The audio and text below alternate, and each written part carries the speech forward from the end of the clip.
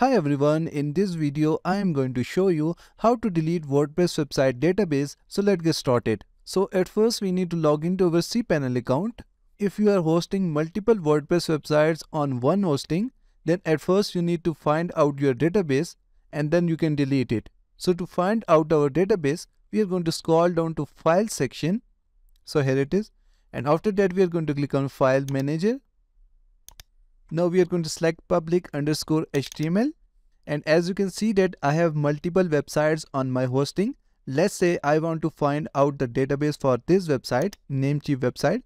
So I'm going to select it, and here it will show us all the website files. Now to find out our database, we are going to select the Wp-config file, and after that we are going to right click on it, and then we will click on edit. Now again we are going to click on edit. After that we are going to scroll down, and here it will show us our website database. So DB name is our WordPress website database. Next to it we will see its value. So here is our WordPress website database. So we have find out the WordPress website database. So now we are going to see how we can delete it. So we will go back to cPanel main, and after that we are going to scroll down to databases section, and then we will select MySQL databases.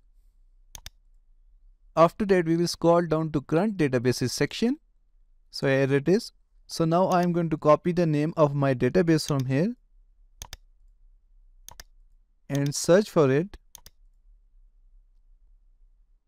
So here is our WordPress website database. To delete our WordPress website database, next to it we will see a delete button. So we are going to click on it, and after that we will click on delete database again. So in this way our WordPress website database will be deleted.